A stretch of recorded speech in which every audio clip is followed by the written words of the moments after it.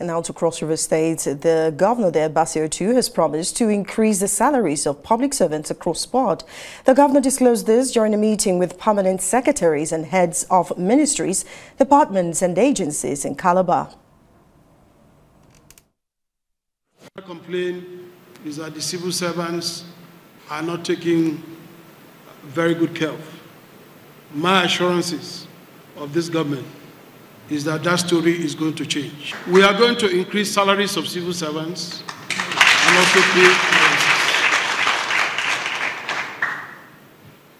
We are going to make sure that there's improvement in welfare.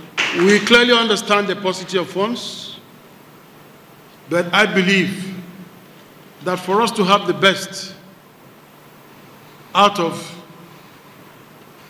our employees and staff, they must be well taken care of.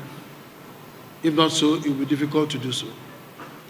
I want to also say that to whom much is given, much is also expected.